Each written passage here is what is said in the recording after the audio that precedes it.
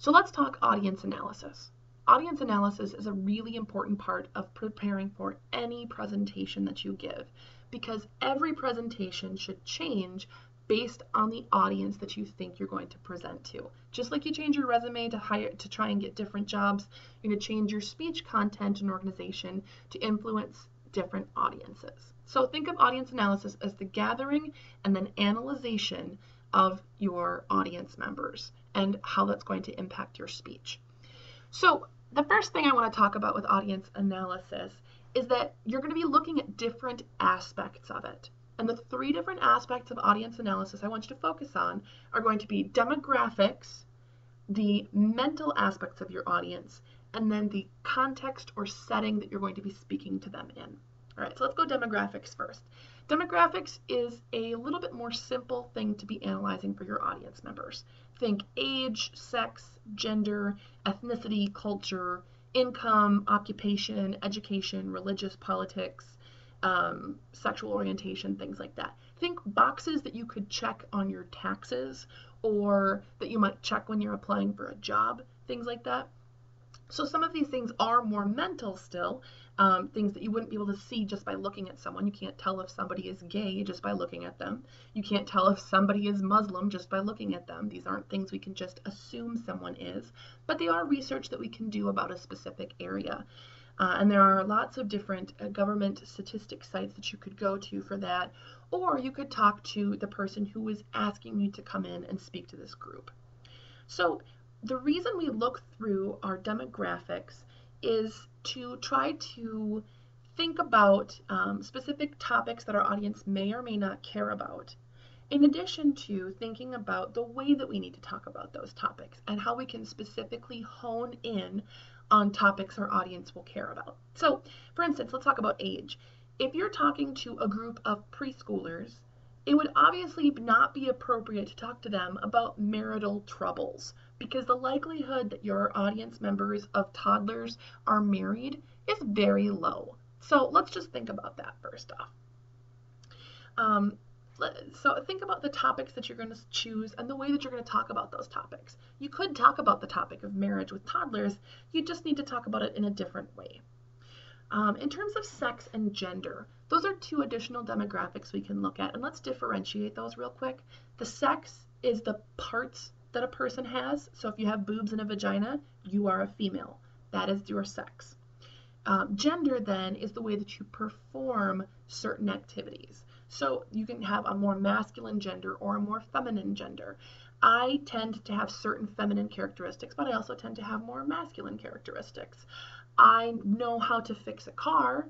I like to use a Sawzall, but I also really enjoy cooking and crocheting.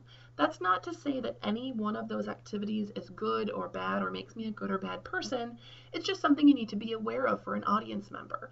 I personally am not a huge fan of the color pink, and I hate it when people would call me a princess or sweetheart or things like that. That's something that as a speaker you need to be aware of, because you wouldn't say, hey sweetheart, look at this. If you want to be seen as a princess and get the husband and man of your dreams, you need to do this. You're losing me as an audience member. So be aware of how the gender might be something that would be impacting the way that your audience wants you to talk to them. Culture and ethnicity is something, again, you can look for just with a pretty simple search or asking the person who invited you to come in and speak. But these are going to impact the way that you're going to talk to your audience members and the types of content you want to choose. So let's say that you wanted to maybe have some kind of a cute little introduction attention getter where you were talking about different types of waves. Like when I was in elementary school, I learned many different kinds of waves, like the but one of them was the microwave. Like, hi, hello, how are you doing? So it's a microwave. Now, if I'm speaking to an audience in Australia, and there are men in that audience, they might take this as meaning that I think they have a small penis, because that's what it means in Australia. Or at least the last time I checked, that's what it meant. So I would think, based on this audience, that particular attention getter, not a great choice. So you can go on all down this list, and you can try to make some guesses as to the things that your audience members might care about or the things that they find important based on these demographics. But the things that your audience members care about, find important, that type of thing, that goes into the mental aspect of audience analysis. So in terms of the mental aspect of audience analysis, think attitudes, beliefs, values, things like that. So your attitudes are going to be general evaluations that you have of certain topics. For instance, I might have an attitude where I am pro-gun, but I'm also pro-gun regulation. All right, I think everybody should be able to have guns, but I'm also a fan of regulating the types of guns we have and that type of thing. So that's attitudes that I have. Beliefs then are the way that we see reality. So for instance, I have a belief that love is the root of our total existence. That then begins to impact my attitudes and my values. Some of those core things that make up who we are. And then our values are going to be some of those enduring judgments. So I think it's important and I value the freedom to pursue my dreams. And that's something that then impacted the way that I looked for a partner when I was dating. When I was looking for a partner, I wanted to find someone who would support me as I went out to try and find my own dreams. And those dreams didn't necessarily mean staying at home with kids. That's been a part of my life, that I've been a stay-at-home parent, but it wasn't necessarily the thing that I wanted to be pushed into. I wanted to have the freedom to do what I wanted to do and to be supported in that. So that was a value that I looked for as I made the decision of who I was going to partner with. So think about those mental aspects of your audience as well. And then finally, you need to think about the setting and the context for your audience members. All right, is this speech going to take place in the morning? Is it going to be right after lunch?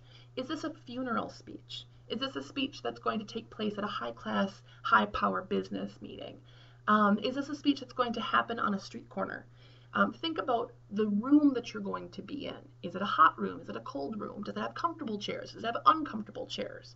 This is going to help you determine a whole lot of different things about your speech. If you've got a cold room with uncomfortable chairs and you're having your speech at the end of a long day of presentations, your speech better be awfully short because you're not going to have that audience's attention for very long. If your presentation is going to take place at a funeral home and it's going to be really hot, you'd want to think about how long you can speak. You might have to speak about a little bit different content to keep your audience members engaged.